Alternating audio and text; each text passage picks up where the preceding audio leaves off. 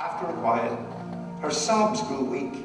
She made a determined attempt to speak, and finding at last her passion was spent, she spoke, and this was her argument.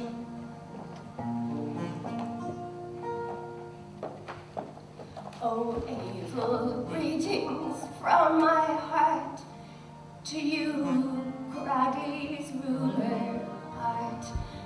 Our sun by day, our moon by night, our only comfort and delight. Oh, strong protector, firm and true, monster and darling, depend on you. The start of my story, the source of my strength, the reason I'm senseless and almost insane, is the thing that has taken, torn me in twain, pricked me with pangs and plagued me with pain. It's the number of women, old and young, for whom no wedding bells have rung, who become in time mere hags and brawls, without man or money to warm their bones. Thousands will back my evidence, and I speak, alas, from experience. Like me, I can swear there's many another, just aching to be a wife and a mother. But the way we're ignored, sure you'd think we were wrecks, possessed of gender, but not of sex. At night with longing I'm lacerated, alone in my bed I lie frustrated, and damned with dreams of desires denied. My hunger goes unsatisfied. Oh, Aeval, you must find a way to save our women without delay.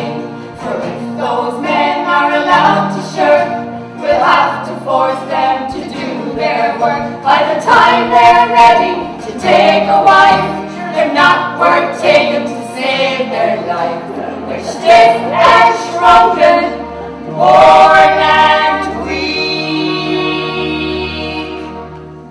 and when they mount you, they wheeze and creak.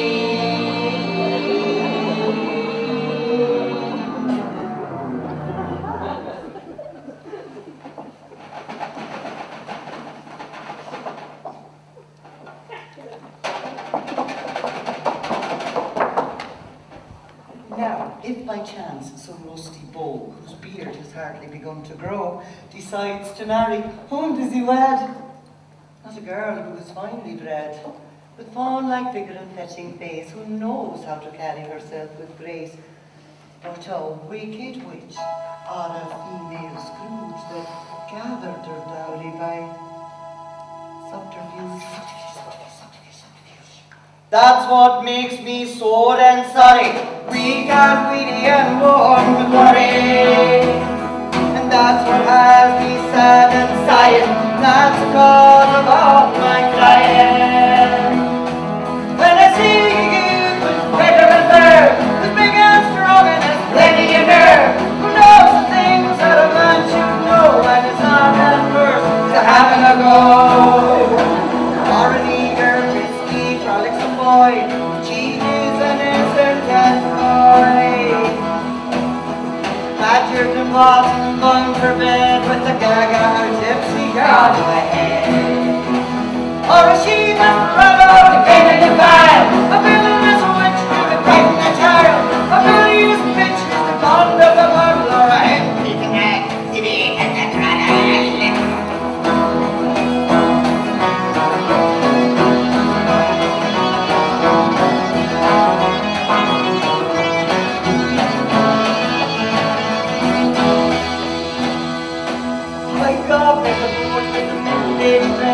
One canny leg and a billy goat's head. Married today and dismated by now, while it burns him like he goes untouched by the cloud. How is it my beauty, no passion, no wait? Don't tell me I haven't, whatever it's